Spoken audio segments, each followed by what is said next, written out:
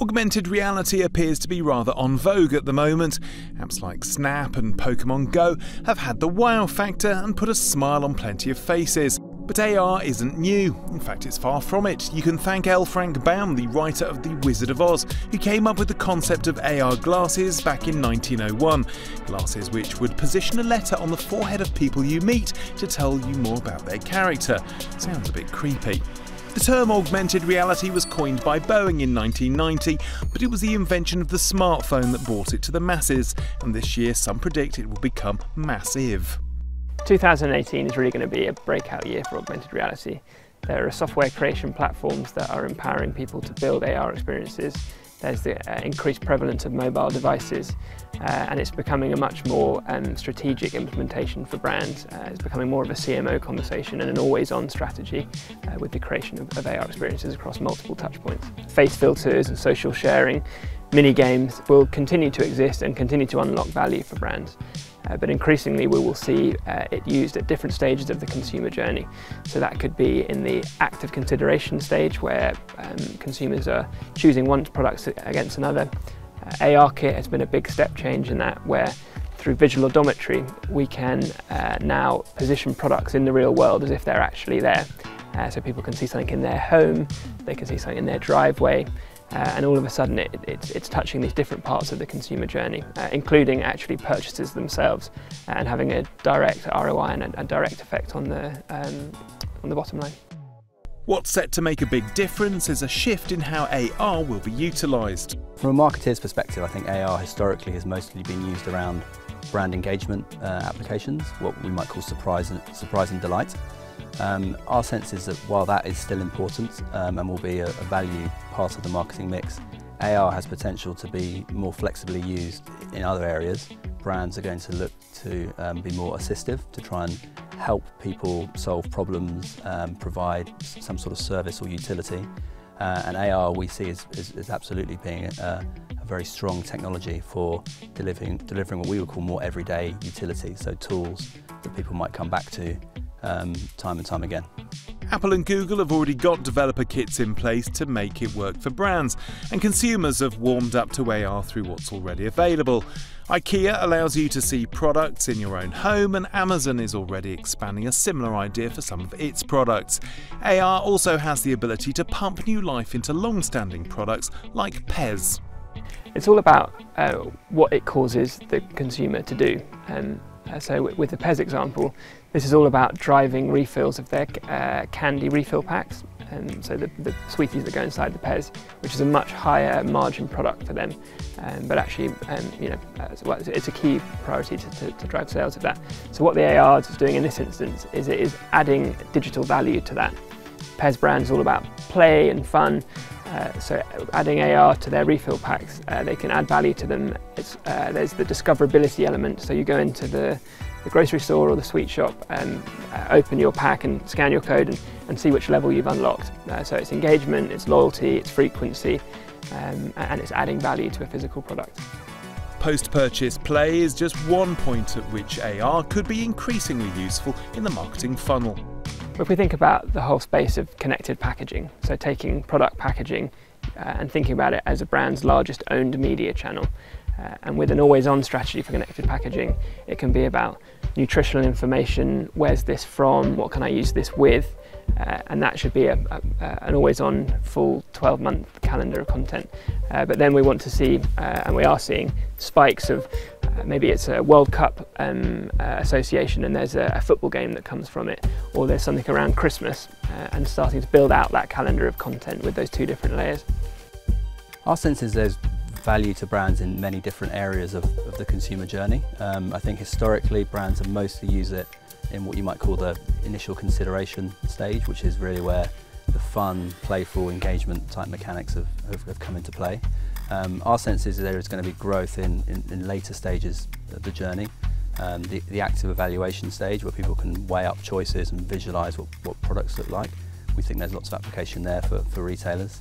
And we think the post-purchase area, where people can get more out of a product by scanning it and having some kind of experience, maybe instructions about how to use it properly, maybe some sort of recipe advice, how to get the most out of a food product, let's say. But I think interestingly we're going to see more innovation at the actual point of purchase. That hasn't really happened to date, but there's been literally in the last few weeks a series of announcements around what's called shoppable AR, particularly from Snap.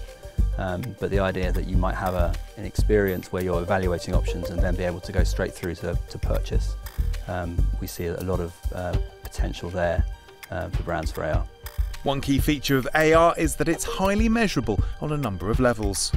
We can see exactly how many people have engaged with what part of the content they've engaged, what they went on to do in which country. So it's completely accountable and all about meeting commercial and marketing objectives.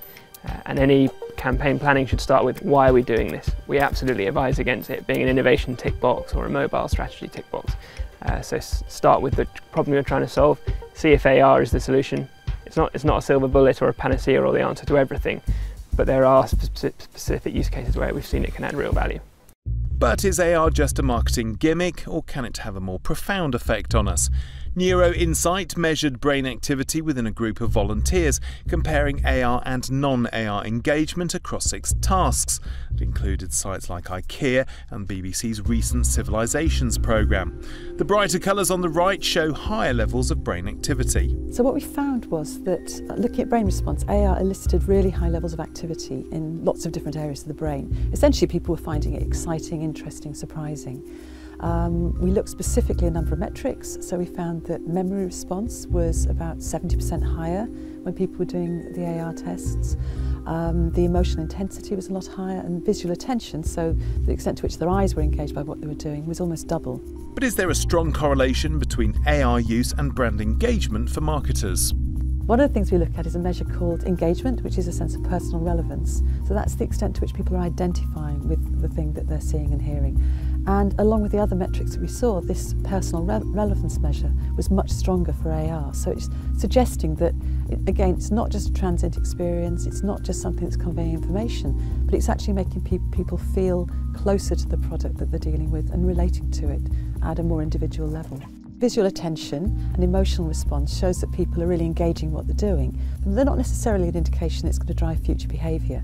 The really significant statistic is what's happening in terms of memory. We put stuff into memory if our brains subconsciously identify use for the information that we're being served up. And in this case, we saw a really strong memory response as well, which indicates that what people are seeing or doing is likely to prompt future action. So for marketers, the fact that something's going to memory is showing that people are taking in the information in a more effective way, in a way that's more likely to drive behaviour. So this isn't just a transient, interesting experience, it's something that's actually delivering stuff that the brain finds more useful, files away in a way that can actually influence what we do going forward. So what advice do our 3 experts have for brands thinking about using AR?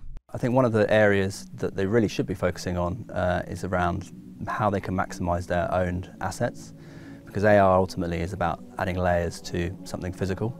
And so many brands will have physical real estate. If they're retailers, if they've got car showrooms, they'll have potentially their physical product itself, they'll have packaging, they may have their own app already installed. All of these are touch points that can be added to which extra connectivity and layers of content can be added to make them a richer, more immersive experience than they are currently.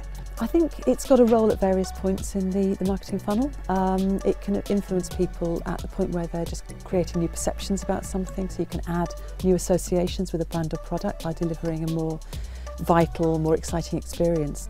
But it can also help to drive more loyalty with a product. If people are using a product and getting a great experience from it, then that's creating memory structures in the brain, that's creating associations that will make them more loyal, more likely to adhere to that particular brand. Our advice for brands is to focus on the 3 C's for success. Context, making sure you're talking to the right people at the right time. Call to action, telling them exactly what to do and exactly what they're going to get. And content, making sure it's adding value either as entertainment or utility, and it's not content that could have been got quicker or better elsewhere. And then also commitment, so committing to this as a long-term strategy and not tacking it onto the sides of the campaign. If I was to give one piece of advice to marketers out there, it's make sure you start with the objectives and work back from there. In a nutshell, AR can be incredibly useful for marketers. The level of response that we saw relative to the equivalent task without AR was unprecedented in terms of what I've seen before in brain response. The difference between the two things was enormous, and if marketers can leverage that in the right way, it could be a massive opportunity for them. Hello, I'm James Wright. Thanks for watching Marketing Media Money. To check out more online videos, just click on the boxes and don't forget to subscribe to the CNBC Live channel at the bottom of the screen.